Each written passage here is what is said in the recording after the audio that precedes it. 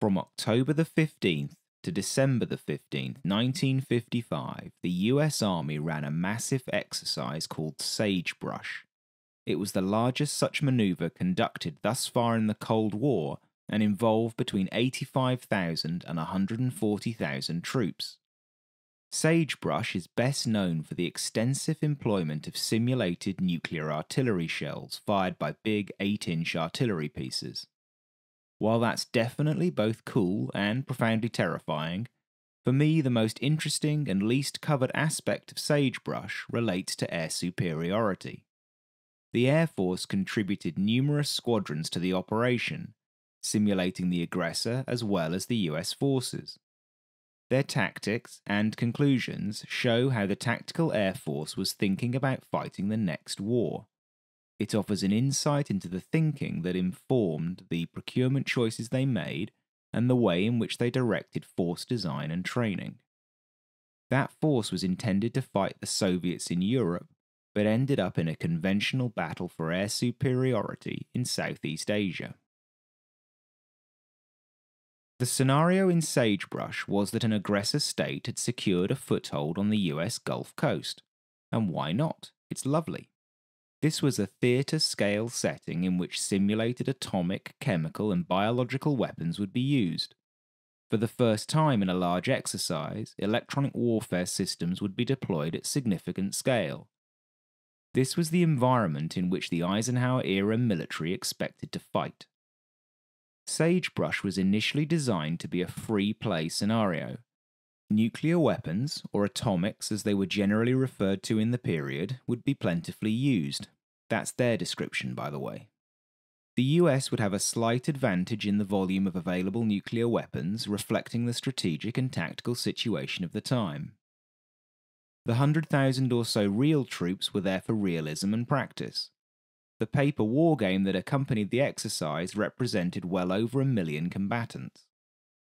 Between 700 and 800 aircraft participated. 6 squadrons of F-86F Sabres formed the backbone of the US force. They were supported by 2 squadrons of F-86D Saberdogs as all-weather and night fighters.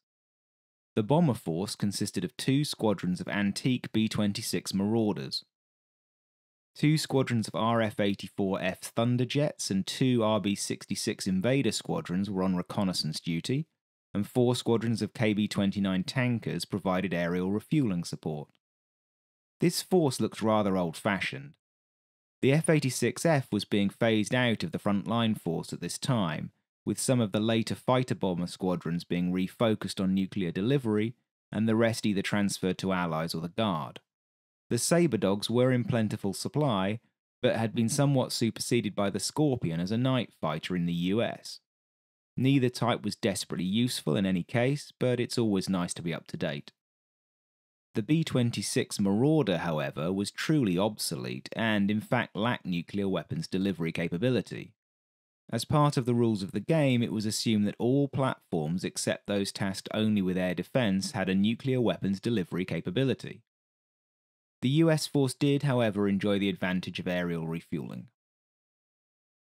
The aggressor role was played by a collection of the latest aircraft in the US inventory. 6 squadrons of F-86H Sabre Hawk fighter bombers formed the core of the enemy force. The Hawk was significantly more powerful than the F, although its increased weight and increased wing loading made it less maneuverable and reduced its effectiveness at higher altitudes. The Hawk counters with greater acceleration, better sustained turning performance, and greater range. Some of the Hogs deployed also had cannons rather than the F model's machine gun armament. Although the purists may prefer the F Sabre, particularly those with the 6.3 wing and extended tips, in a tactical sense the Hog was the superior aircraft. That is especially true of its capabilities as a fighter bomber. 2 squadrons of the brand new F-100A Super Sabre were the aggressor's frontline day fighters. These had only entered service a year before and were the only truly supersonic fighters available to either side. The defending forces had no reasonable counter to the Super Sabre, although its high attrition, low availability rate, and short range would have impeded its effectiveness in a real conflict. The obligatory Saberdog squadron provided night fighter cover. Martin B-57 Canberras were the main bomber force, far superior to the Marauders. and it was these aircraft that were the first to strike when the exercise kicked off. The scenario called for a friendly reconnaissance aircraft escorted by 8 fighters to be attacked by the aggressor, leading to the latter launching a surprise attack on the US air bases. How much of a surprise this would really be in reality is questionable. General Wayland was the supreme commander of both sides, and he was the umpire. He couldn't lose, which is appropriate. As we all know, senior generals never make mistakes, and they are always winners. The other thing that grates slightly in the scenario is that the enemy have somehow invaded the Gulf Coast and then achieved a truce with a demilitarized zone. So it must be a massive surprise that they then launch another attack. Anyhow, the US forces were well dispersed. 1 squadron was on each airbase. Each of the 49 bases in the exercise had been equipped with a nuclear simulator. These consisted of 2 bombs. The first was a smoke-generating liquid chemical agent that created a white mushroom cloud. The other part was a ball of C4 to make the blast sound effect. When a base was adjudged to have been nuked, the umpire detonated the device and made an assessment of damage. In the history books, the Air Force seems very proud of these as they generated a very impressive effect and cost only $40. Anyhow, at 1926, on the 15th of November, US radar detected 9 aircraft coming over the demilitarized zone. General Waygood gave the defenders the go-ahead to engage with the exceptionally jockish instruction, "Batter up." Incidentally, in Britain, that instruction refers to the preparation of fish and chips. I understand that it has a different connotation in the US. The B-57s tore into the US forces. Attacking at night, they easily evaded the defending Saberdogs. Within the first 2 hours, they had knocked out 18 air bases with nuclear weapons. 2 attacks against Langley and Shaw bases were one way, which seems to have surprised the defending forces. The US defenders' sole successes in this phase of the battle were knocking out 1 base and 1 radar using nuclear-tipped tactical missiles.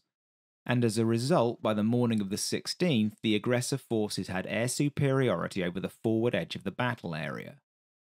At daybreak, both sides launched more strikes, which took out all but 5 of the remaining US bases and 11 of the aggressor bases.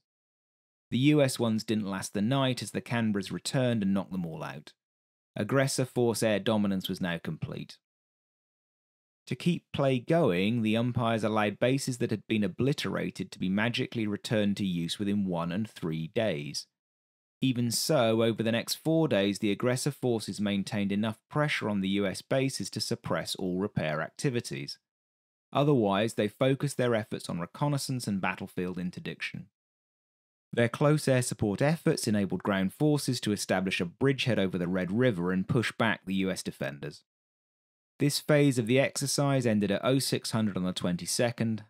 The immediate conclusion was that nuclear war happened at a far faster pace and with much more decisive results than conventional war when it came to the air forces. Both sides reset so that a new scenario could then be tried. In this one, the US side was able to launch a preemptive strike whenever they chose. So at 0800 on the 29th of November, the US launched a massive nuclear strike on aggressor air bases and fixed installations. Waves of F-86Fs armed with nuclear weapons and B-26s with conventional bombs hammered the aggressors.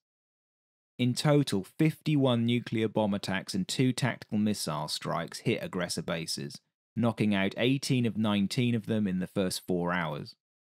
The aggressors had detected the strikes and their counterattack destroyed 15 of 25 US bases in return, but even so, the air war was over within that first 4-hour period. The Air Force and higher-ups were very happy with this. Employment of the learnings from the previous tactical phase had led to total victory. The most telling conclusion that the Air Force appeared to take away from Sagebrush was that fighters were significantly less useful in a modern conflict. In previous wars, the side with the combination of the most fighters, the best fighters, and the best pilots held air superiority. When the bombers were armed with nuclear weapons, however, it only took 1 to destroy an entire base. Even if the fighters were not there when the bombs hit, their supplies, support staff, and of course the runway would be severely damaged. In both playthroughs of the scenario, whoever struck first eliminated all of the airfields closest to the line of contact within a matter of hours. Although the exact level of attrition suffered by the attacker in accomplishing this is unclear, it was obviously not enough to prevent subsequent waves finishing the job. The defending force was therefore forced to conduct operations from much further away. That both made life difficult by reducing loiter time and in terms of sortie production. In those circumstances, the attacker would have a big advantage in close air support sorties. The main conclusion from this was that air forces needed to be pushed further back and be more dispersed. This in turn created a conflict with the army. Because of the need to hold a front line, the army could only disperse linearly. They could dig in to protect themselves, but they had to be physically in a line of some sort. The Air Force had typically deployed on fields that ran parallel to that line. Proximity to the front meant that they could produce a lot of sorties and rapidly respond to the changing situation on the ground. But in a nuclear war like that envisaged in Sagebrush, those airfields would only last a matter of minutes or a few hours. The Air Force needed to disperse in depth as well as linearly. That, in turn, meant that they would need to separate their objectives and command and control from the field army that they were there to support, at least in the initial days of the conflict. The Sagebrush conclusion therefore reduced the importance of close air support and increased the importance of nuclear weapons delivery for fighter bombers. As it happens, this had already been the Air Force's view since the early 1950s. They had insisted on the last versions of the F-86 being able to carry special stores. The Sabre Hog was designed around that requirement, although issues with the Super Sabre led to it being seen as much as a fighter as a bomber for much of its short career. Attack aircraft needed to be very fast. Their ability to loiter or to spot and attack targets of opportunity was of secondary importance. Conveniently, this was the exact balance of capabilities found in the forthcoming F-105 Thunderchief. A further implication of Sagebrush was that air superiority, which had hitherto been a battle between opposing fighters in the air, was now a battle between nuclear-armed bombers and air bases.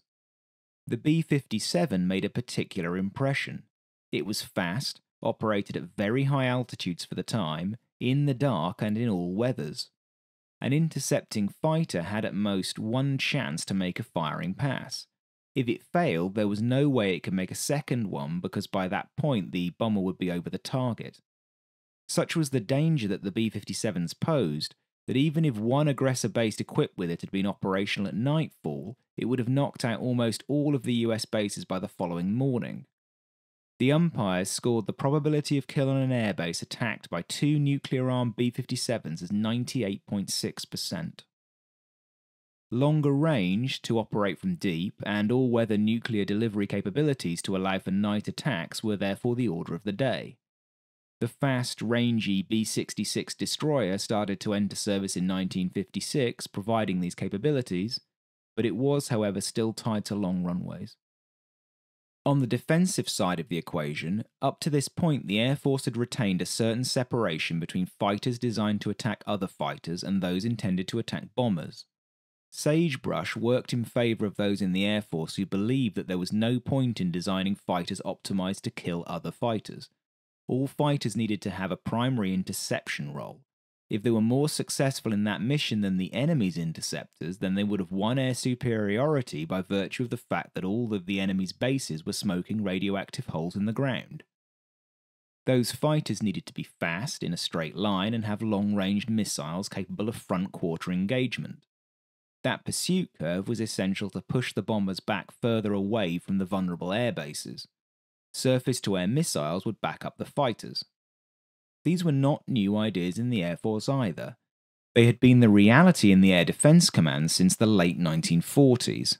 But the history of Sagebrush is a tantalizing insight into why tactical warfighters embraced the same theory of victory in the second half of the 1950s and into the 60s. They made an assumption that tactical conflicts would be fought with nuclear weapons. They ran a massive wargame to simulate that scenario and then based their strategy on it. Perhaps if one of the scenarios had involved only conventional weapons, then the conclusions would have been different or at least more nuanced. And all of the conclusions about air superiority and the value of interceptors were skewed in the wrong direction by one rule of the game. In it, the defending forces were only able to launch their fighters when the umpires ruled that they had an actual radar track on an enemy formation. This meant that the defenders had a matter of minutes to get their interceptors and bombers airborne. And of course, this is totally unrealistic. Even minimal combat air patrols would detect the enemy earlier from their high vantage point and be able to disrupt the attack to a certain degree. MiG-15s wreaked havoc on US bomber formations in Korea in exactly this scenario.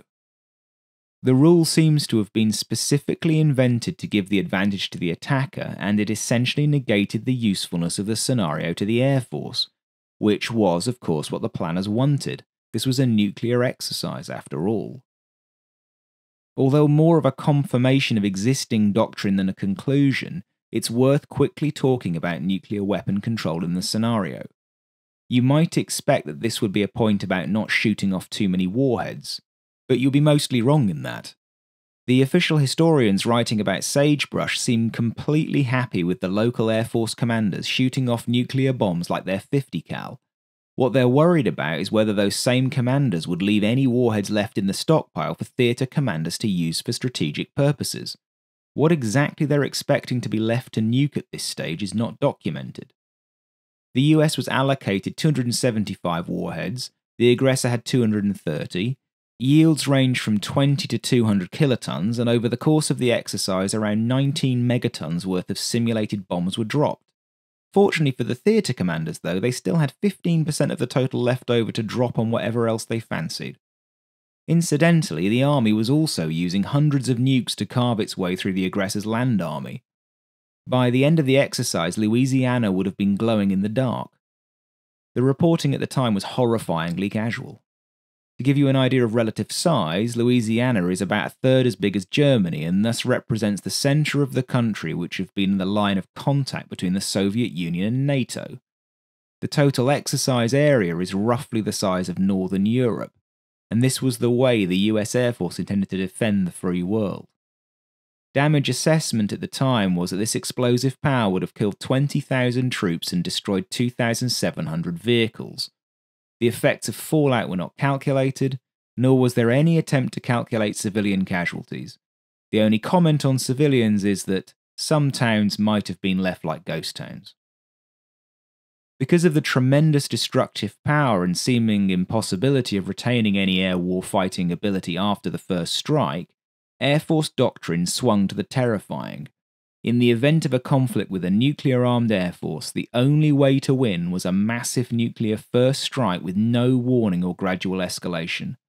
One moment you should be looking at each other, the next they should be radioactive debris. Major General Timberlake, one of the commanders, held the view that the great danger in an enemy Air Force managing to reconstitute some fighting power and attack with its own nuclear weapons meant that overkilling was much preferable to underkilling. And this of course led to the development of ever larger bombs, faster missiles and larger aircraft. These were, by consequence, less and less useful for establishing air superiority in a conventional sense, or for close support of ground troops with conventional weapons. And this inevitably led to heavier aircraft that needed longer runways, that were more vulnerable and so on and so forth. It's a downward spiral of tactical capability that was only broken long after Eisenhower and LeMay had left the scene and Rolling Thunder's lessons were burned into the institutional psyche. It would be nearly 20 years until a more traditional version of air superiority reasserted itself.